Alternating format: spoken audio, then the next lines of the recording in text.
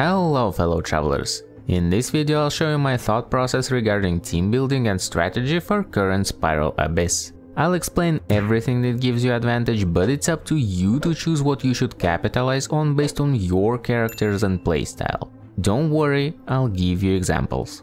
Few important things to mention before we begin. First, you shouldn't always try to make your team around the buffs. You can get better results using good teams of well-built characters that work well together and utilize weaknesses of floor enemies, rather than trying new team compositions featuring weaker characters or ones that might not work well together just for the sake of getting benefits from Blessing or Leyline Disorder. Also, make sure you have ways to protect yourself to be able to ignore incoming damage for the sake of dealing more damage yourself. Include at least some form of healing or shielding in your teams, at least on higher floors.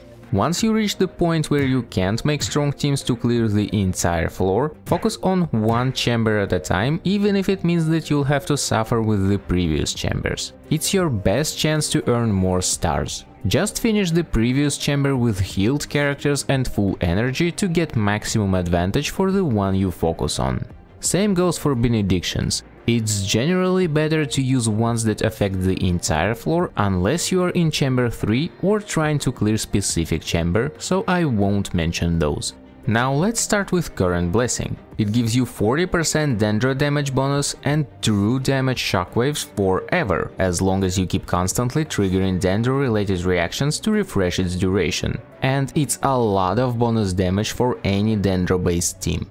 On floor 9 we see very good Bloom buff. Even though fungi have increased Dendro resistance, Dendro buffs still make it worth it. And Hydro Slimes should give you easier time triggering Bloom.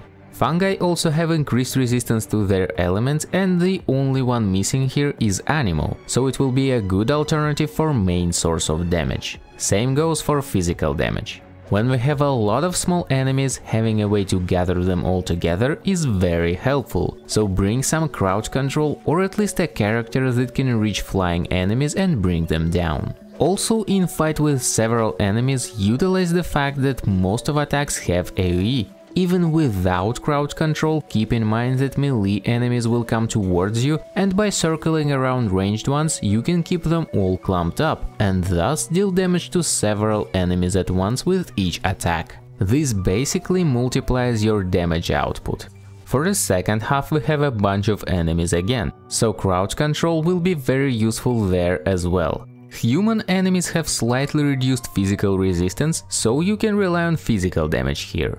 During the fight, focus on ranged enemies. Melee ones will follow you anyway, so you'll deal with them in the process. There's a little trick that you can use here on the first wave. If you run far away from ranged enemies, they will move closer to you and thus become closer to each other, which can help you fight them both at once. Chamber 2 is about crowd control again, but this time we have shields, and they can block damage, from Bloom as well. You can burn wooden shields with pyro and break rock shields with heavy stuff like claymores, plunging attacks, explosions and certain abilities. Basically everything that works for breaking ores. Otherwise you'll have to use abilities that hit not from your character, like pre-placed AoEs, or circle around these enemies for each hit. Metachurals have increased physical resistance and some Machurals have increased resistance to their respective elements, which means Geo and Cryo will work worse here. In battle, focus on small churls since bigger ones come for you anyway. Remember that you can drop them from pillars using archers or pulling abilities, and pillars will be gone as soon as you kill the caster, so you don't have to break them yourself. For the second half we have to break Hydro Shield, for which Dendro works best, and it will give you free Bloom, so as Hydro Slimes. But we also have Dendro Samachurl and Pyro Slimes, and Dendro is worse against them. Bloom buff and Blessing still make it worth it, but the next best option for Hydro Shields is Cryo, and it fits much better here, so I'd go with it. Note that Hydro Abyss mages have different auras on them. Deal with the most annoying one for you first, but I'd advise you to focus the one with cooldown increasing aura first if you rely on skills and bursts to deal with the shields. Last chamber features a bunch of fungi again, and since we had fungi in chamber 1, it's basically the same thing here, just apply what we've learned before. Second half, however, features 2 Eremite elites with auras, and they are very annoying if you can't kill them quickly. The best way to fight them is to use freeze team compositions, or at least protect yourself with a shield. Focus the cryo one first to get rid of ice traps and be able to move freely. That's what we get in the end. And those were my teams for it, but they were overpowered for this floor, so I also finished it with these, earning 9 stars. And those characters weren't great. Floor 10 buff encourages you to use Dendro again, but this time with Electro. And in the first chamber we have basically the same picture as on floor 9, but with Electro replacing Hydro, so I won't go through it again. For the second half we have 2 very bulky enemies with increased physical and hydro resistance. Due to their size, it's much easier to focus them one by one, hitting both with AoEs when possible. Freeze teams and high poise damage work exceptionally great here. For the second chamber, physical damage is better again, since we fight human enemies, and the way to pull all crossbowmen will help you deal with them much quicker. After dealing with them, you should focus on killing both Kairagi at the same time. If you kill one of them, the other one restores HP and buffs himself, and it's a major time loss. So distribute your damage equally between them, and maybe use heavy hitting AoE abilities as a finishing blow or freeze to win few extra seconds. During second half we have to deal with Electro shields. Cryo, Pyro and Dendro are the best tools for it. You can use Dendro and benefit from floor bonus, but after the shields are gone, you'll have to apply Electro yourself, and Lava Churl is extremely resistant to it. So unless you want to rely solely on spread and use Electro just to trigger Quicken, I'd suggest you to use Pyro or Cryo teams instead. Lava Churl also has high physical resistance, so using elemental damage is better. In the beginning of a fight, start fighting Lava Churl. Abyss Mage will teleport straight to you and you'll be able to damage both shields. Lava Churl loves launching himself and will give you time to focus on squishy Abyss Mage first. Lava Churl's aura periodically drains energy from you, so don't store your burst for later while fighting him. Chamber 3, human enemies all along, you know what that means.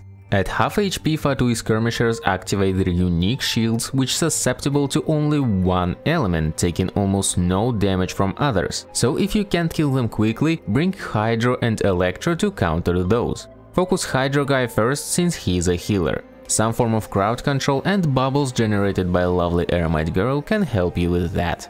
For the second half we have enemies with increased Hydro and Electro resistance. Mirror Maiden also has cooldown increasing aura, so if you can focus her ignorances in mages, go for it. But she has twice more HP, so if you lack damage, it's easier to get rid of them first. As always with few strong enemies, freeze teams work great here, especially with some way to pull them all together. And remember that you can quickly deplete Shield of Raging Sissin Mage using Pyro, Cryo or Dendro, instead of running away from her wasting time. Those are my teams for this floor, but they seemed too powerful, so once again I tried to reduce power level and got 9 stars with these teams as well. Floor 11 has the best bonus so far. Additional Elemental Mastery simply boosts all reactions damage, so don't rely on physical damage teams here.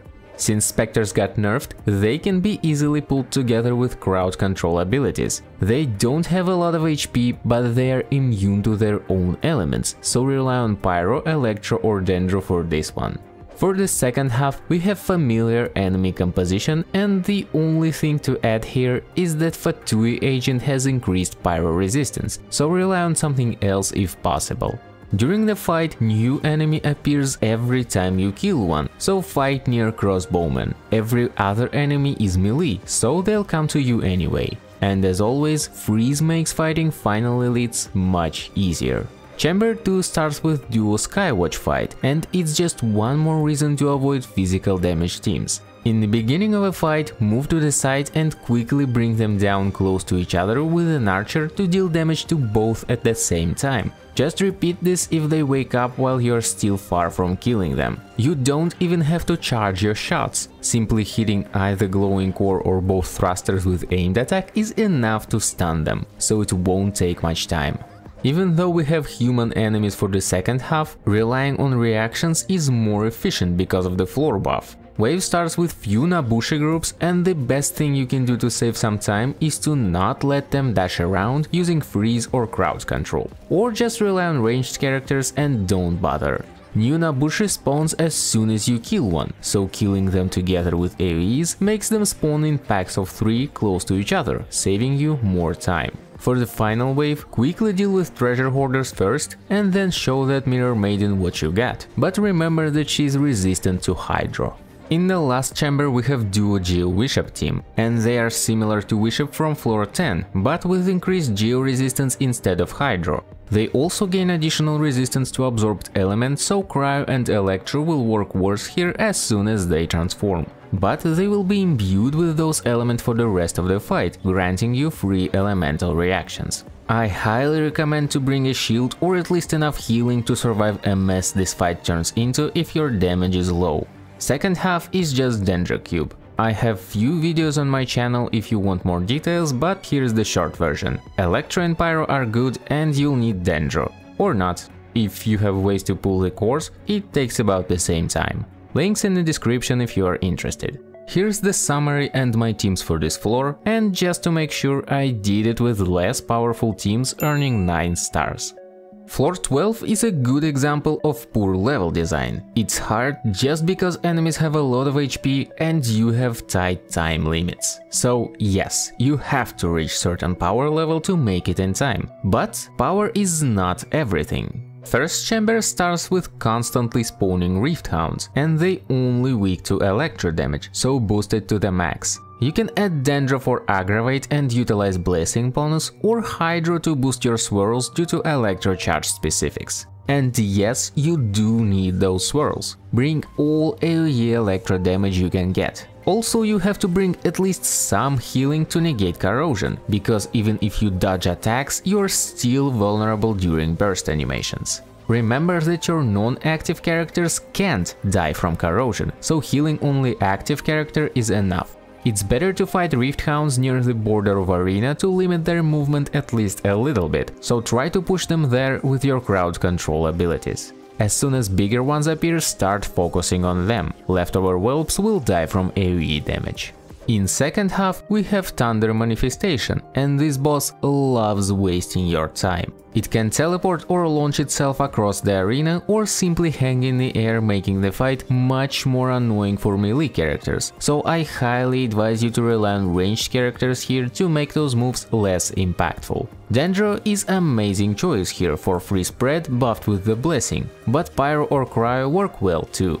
If you feel like you almost make it in time with your best team, you can try to restart this floor a couple of times. There's a lot of randomness in both halves and you might get lucky and shave those last few seconds. Black Serpents in second chamber have increased physical resistance, as well as resistance to their own element. It's not as bad for Cryo since there will be just a single defender and he's a ranged guy, so he has less HP than others, so good freeze teams might still work. Other than that, constantly pull them all together and rely on AoE damage. These guys also hard counter shields by gaining strong buffs when they attack a shielded character, so don't rely on them. Second half features Cryo and Electro Lava Churls, and since Pyro counters both, it will be your best bet. They appear in couples and you have to get rid of their shields as fast as possible. They become way less scary once you break them.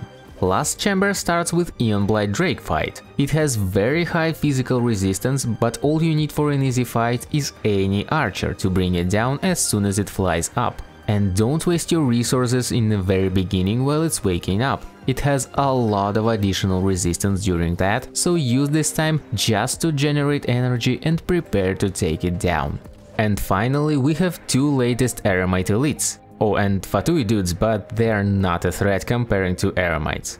At 70% HP they summon their pets and gain a lot of additional resistance. Pets are vulnerable to Animo and Geo respectively, and if you kill them, Eremites will lose part of their current HP and will get reduced resistance to Animo and Geo as well. But I can't think of a way to buff both Animo and Geo in one team aside from just having really good characters. Plus, there's an Electro Shielder inside, and they're not the best options to deal with it. Instead, it's better to rely on freeze teams. Freezing or petrifying eremites will delay their enhanced state for quite a while, allowing you to deal more damage all this time, so you will be able to push the rest of the damage through increased resistance in reasonable time without dealing with their pets. For the first wave, start fighting Gale Thunder, Fatui will join you quickly. And for the second wave, do the opposite. Stone Enchanter will jump on you anyway. And be ready to tank some waves he causes, you won't have time to dodge all of them.